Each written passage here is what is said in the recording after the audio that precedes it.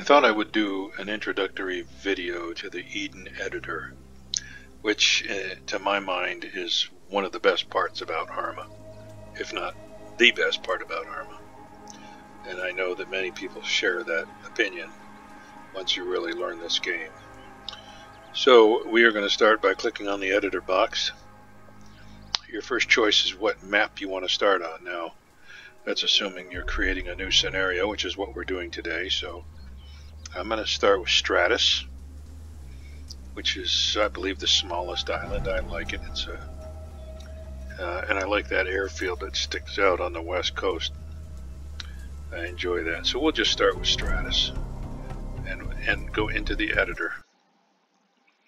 A little background, Arma 3 came out in 2013, and it had an editor. It was primarily, it was only a 2D editor. In other words, it was top-down, looking at a map, just like the one you're looking at right now. And everything was done in that format on the map. So you would come over and get yourself a grenadier and drop them on the map. And that's all you could tell about where your grenadier was. And, you know, so it was okay, but it was pretty hard to carefully place units that way. So when they came out with a new editor, and I believe it was 2016, the Eden editor they called it, came out, they also added a 2D map. So you not only had the ability to go, to look top down at the map, but you could click your mouse wheel, and you get a symbol of a camera, and then if you push M as in Mike, just like you do when you're playing the game, to shift between map and the 3D world, you do the same thing here. And now you can edit your scenarios in 3D, which is much better and what most people do most of the time. So we're going to do a little bit of that. The problem with 2D is it's very hard to place units accurately. You can end up sitting a tank on the map, and when you get into the scenario, you find out that one of the tank's treads is on top of some big rock, and the tank explodes as soon as the scenario begins. You have a lot of problems like that. So with the 2D editor, with the 3D editor, you can shift back and forth. You can look at where you've placed the item in 3 dimensions and make sure that everything is okay. All right, so the map and the 3D interface is essentially the centerpiece of the whole editor. So once again, you push the M as in Mike key to shift between the two, the 2D map and the 3D map. There are 3 other sections to the editor. On the left is all the entities. There's also one for locations, but I never really use that. It shows all the locations for so if I double click on those, it'll take me instantly to anywhere on the island. The major Stratus Air Base or Camino firing range. So it's a great way to hop around if you need to do it like that. It takes you to all the key places. I suppose it would do the same thing in 3D, and yes, it does. Oh, what it does, it just moves the camera. Okay, there we are. So we're going to go back to Stratus Air Base, which is where we were. Now, while you're in the 2D map, by the way, you can look around by holding down the right mouse button, up, down, right, left. To move forward, you use WASD, so you move W to go forward, just like when you walk in a mission. S to go backwards, D to go to the right, and A to go left. And then the only other 2 keys you need to know about is Q, takes you up, increases elevation, and Z brings you all the way down. So, if you want to place an airplane in this hangar here, you can get right down to ground level and so you can see exactly what you're doing. And you need to do that when you're trying to do that sort of thing where you're placing aircraft or people inside a building, etc. Okay, so that's enough of the map. Anyway, so the left side is locations and its entities. And what entities is that every time I put an object on the map, a soldier, a squad, a tank, anything, modules, which are programmable objects, structures, it all shows up here on the left. So this is essentially a record of what you have on your map for your scenario. Okay. Up on top, we're not going to talk too much about that today. A lot of it's fairly obvious. You have your typical symbols like opening a file. If I wanted to open an existing scenario, I could click on that. I could go to my multiplayer missions and pick one out of there. So you have two folders. One is for missions, which is the intent. The intent is that your single player missions will go in there, and the MP is multiplayer missions. There's really no difference between the two as far as the program is concerned. You can put a multiplayer mission under the missions folder. It doesn't really matter. It's there to help you stay organized, so you know which ones are multiplayer and which ones are not multiplayer. That's all it's for.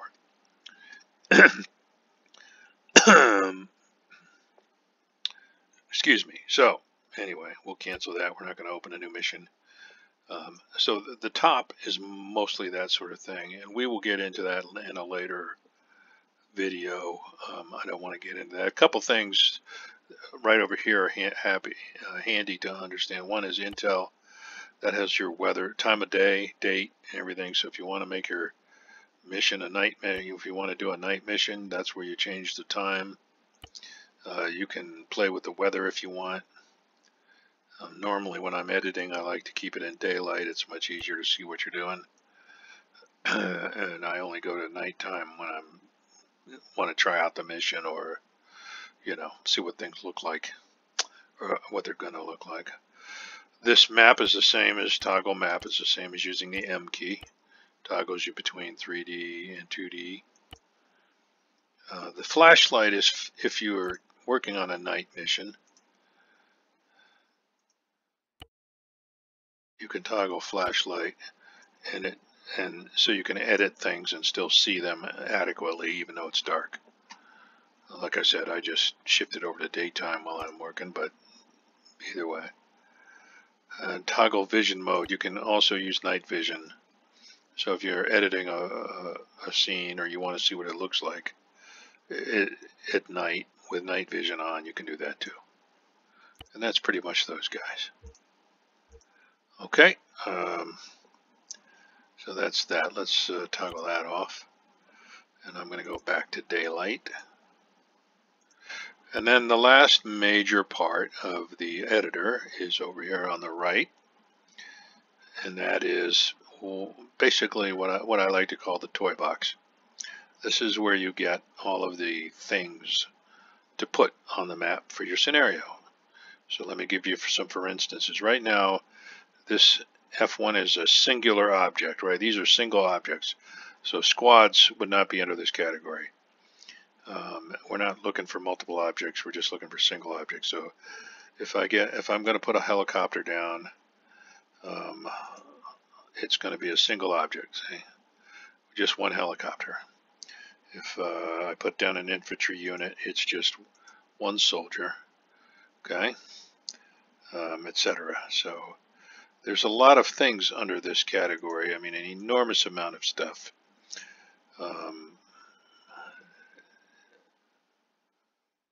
More than you'll probably ever use. Another thing that comes under single objects is over here. This is props, it's called. Now, you see these colors. You have single objects, but you have different colors up here. Blue is for Blue Force, which is the good guys. Red is for Op4, or the bad guys. Green is for independent. There are several independent factions. the AAF, the FIA, the LDF, the looters, and the syndicate. And then there are also civilians.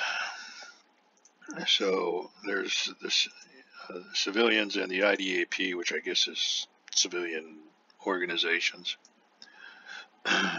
And those can be aligned different ways. Like usually the independents, some will be aligned with the blue force, some with the red force. And then all the way on the right here, this strange looking symbol is for props. So this is a pretty cool thing if you're building a scenario, because you can, let's say we're on Stratus. It doesn't have I guess structures. No. Altus, Livonia, Tanoa. That's interesting. Well, we'll borrow some here. So let's say I want to go down under structures to military. You'll be using a lot. And here, here you go. Here's a barracks. You want a barracks in your scenario? There it is. Okay. You want to throw a bunker in? You can throw a bunker in there. You can use camouflage netting to put over something. However, I'd be careful with that. My experience is if you put that over something, like an anti-aircraft gun or an artillery piece, it won't function properly. So I would just use that for window dressing if I were you. There's endless things. There's tents, and there's just no end. And this is just the military part, right? So, you can spend forever putting this stuff down. It's a lot of fun, though. Adds a lot of realism to your scenarios. So I'm going to get rid of that. I could just click on these one at a time. I'm going to go into the map view. Here's a good reason to have the map view, because you can see the overall placement from above. And if you want to select a bunch of items, you can make a box, select them all at once, and hit the delete key, and they're gone. Now, another way to do that, I just went Control Z to bring them all back, is I could do the same thing over here. I could go select all these items over here using the Shift key. No, that isn't going to work. Hit the delete key, all the units are gone. Do the same thing under structures, empty. Hit the delete key, now they're all gone. So anyway, you get the idea. So that's really basically it. So let's design a very quick scenario here. Let's come down here. You can do this all day long. Throw an airplane down, go fly around. You can put empty aircraft, empty objects, or objects with crews. That is one good point we'll touch on very quickly here, and that is that if you look down here at the bottom of the right column, it says place vehicles with crew. So that means that, and that's the default. So if I throw a tank down on the runway here, that tank is already manned. It's got a driver, a gunner, and a commander. Now, if I uncheck that box, and there are times you will want to do that, if I uncheck that box and I throw a tank down, it's the same tank, but it's empty. There's nobody in it. And the difference is now I can get in that tank, drive it around all I want, play with it, have fun. And the other difference is, I think if it's empty, the AI knows, and I'll show you what I'm talking about. So if I put a OP4 tank,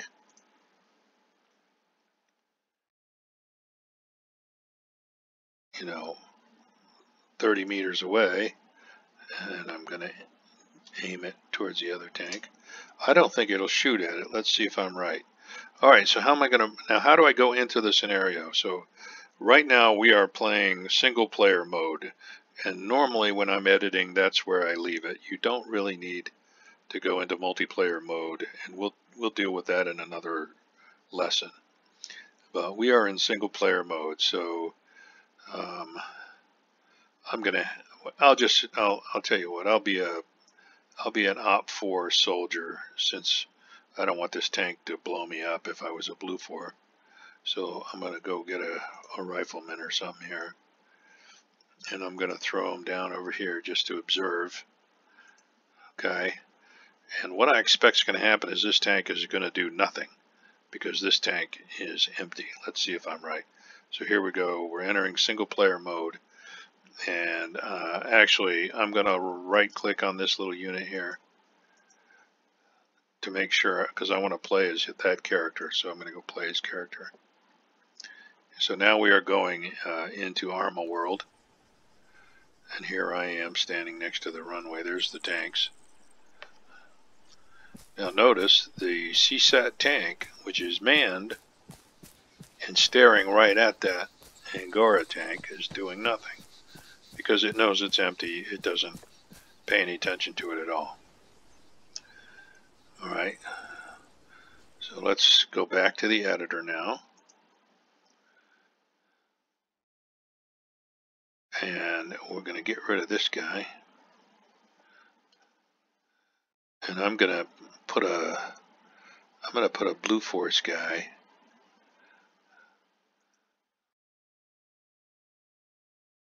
I'm going to point this tank the other way. Watch this.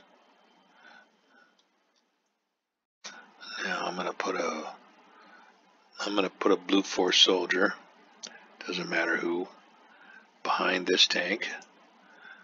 And I'm going to do a right click and play as character.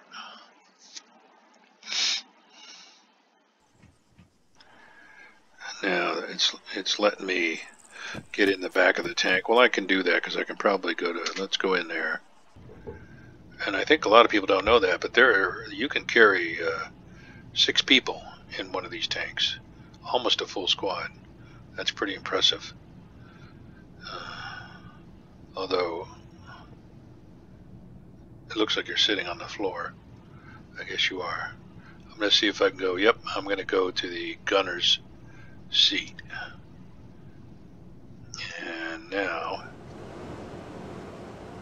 I'm gonna pee in this guy's cornflakes. And he knows. Now he's gonna turn around, I would think. I guess he's dumber than I thought. So let's try some coax. Shoot at him.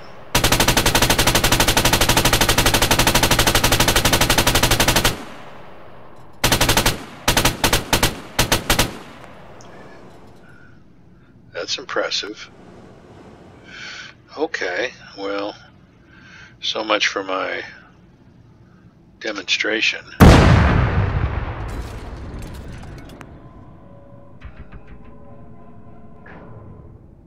I thought I put someone in that tank. Maybe.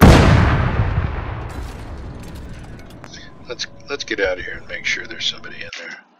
Let's go back into the Eden editor.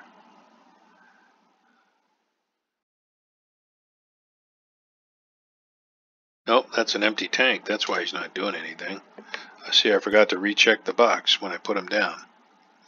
So we're going to go back to the tank, and we'll put the T-140 here. Well, now I have to try my experiment all over again because I'll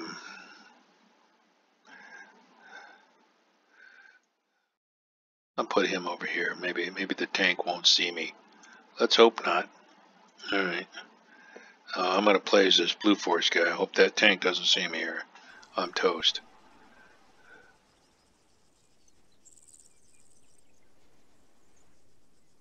Oh, there he is.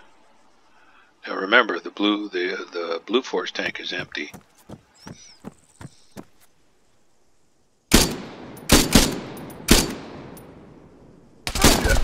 There's definitely somebody in that tank now.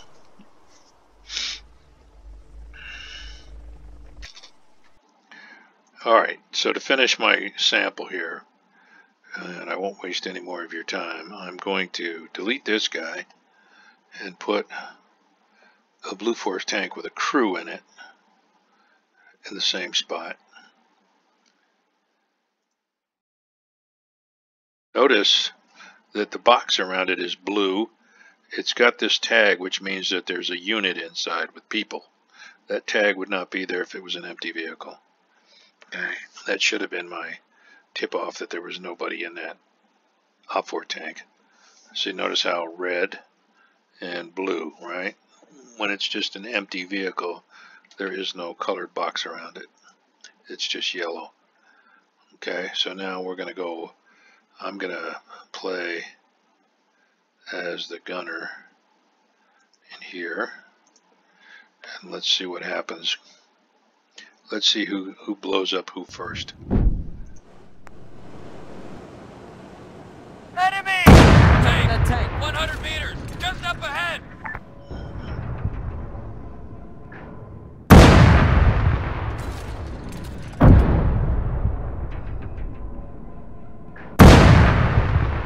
I think I messed him up. Uh-oh. Oh, we're in trouble now. I think he's missing us. Critical damage! We gotta get out of here.